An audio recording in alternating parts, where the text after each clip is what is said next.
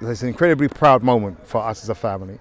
Grandpa did a lot in the community and for the community. He was very much based around racial equality for all and justice for all and education. Those were his three kind of main standpoints, and all of his work and activism and movements that he created were all based around those kind of morals. And it's super proud to be kind of honoured in this way, to have a whole road named after him. It's amazing.